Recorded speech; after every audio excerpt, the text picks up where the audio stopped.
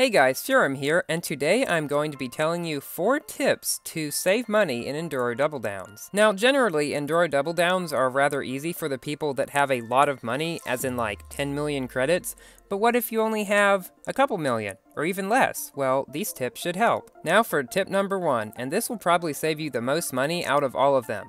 On your cars, only upgrade top speed and nitro. This is because many cars in the Enduro Double Downs have extremely expensive upgrades, and since acceleration and handling don't really do much of anything, compared to the speed of the car, it's best not to upgrade them. This right here can save you hundreds of thousands on each car.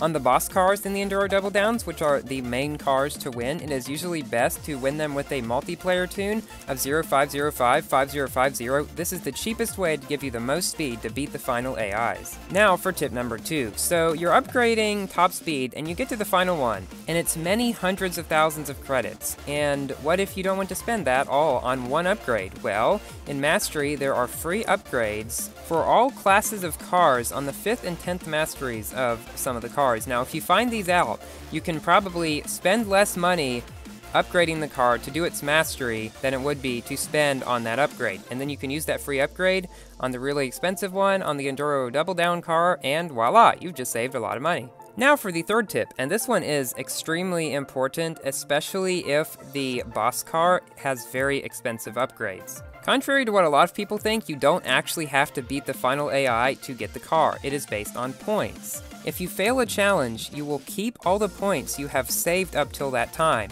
And when you start back at the beginning, you will keep them and you will continue to accumulate points on top of them. I found that a pretty good place to save is Challenge 25. Now, if you risk points all the way up to Challenge 25 and save them there, this is the halfway point through the Enduro Double Down.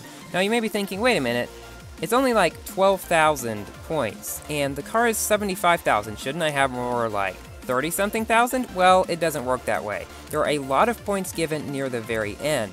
However, since Enduro Double Downs usually last from 7 to 9 days, you can risk points up till Challenge 25, then save, and get 12,000 points each day, and in 6 days you will have 72,000 points, without even going to the final AI and getting much into the hard section of the Enduro Double Down at all. This will save you money on upgrades on all the cars, because the challenges get more and more difficult as you go up. And speaking of challenges getting harder as you continue, it's time for tip 4.